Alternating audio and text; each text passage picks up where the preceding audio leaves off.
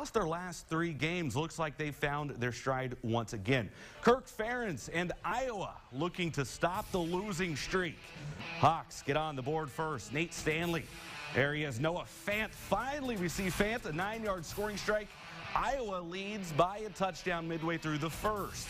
14-0 now. And then the floodgates open. A.J. Epinesa and Chauncey Golston both forcing the fumble. Epinesa with the scoop and the score. 19-yard fumble return, first career touchdown for Epinesa.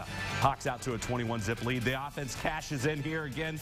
Nate Stanley to T.J. Hawkinson, wide open. 11-yard touchdown pass. Iowa leading 28-zip at this point. They roll in a big way, 63-0 over Illinois.